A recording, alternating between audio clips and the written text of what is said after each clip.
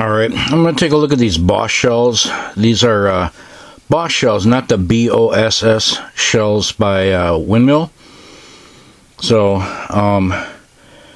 this is by PYRO Value. And I'm going to...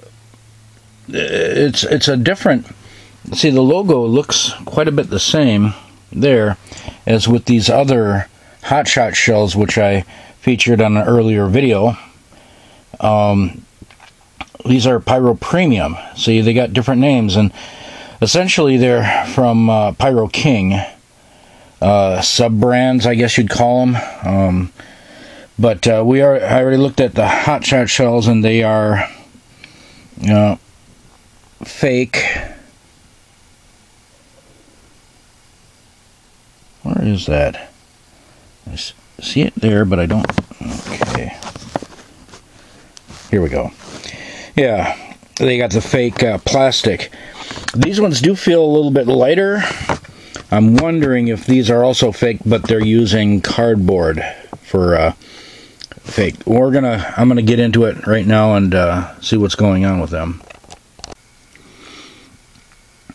Now this time I'm going to be doing a different approach. I think I kind of did that before with some of my other shells, about a year ago or whatever. I'm going to go in through this side to see if I can see a ball happening, or is it just going to look like a cylinder without having to tear into any of this first. So, hold on.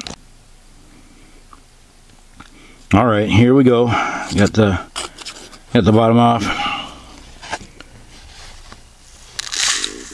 Get that dumped out. Take a look and see if we can see a ball. Yep. It's a ball.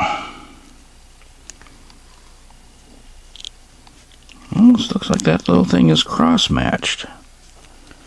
No, but it is a ball.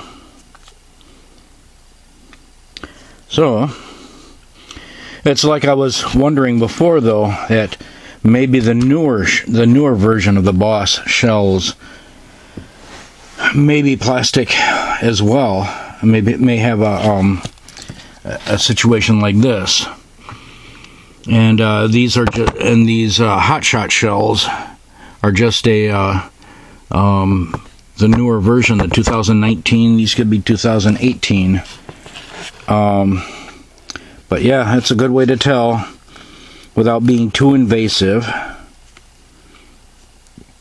I like that BP prime dip with nitrocellulose lacquer and BP. It's a good dip on there. Good way to prime that timing fuse. It increases reliability. It's pretty cool. It's a ball shell, guys. Very cool. And when I saw them break, it looked like a symmetrical round break too, although it was during the day. But anyway, that's it, guys. We're done.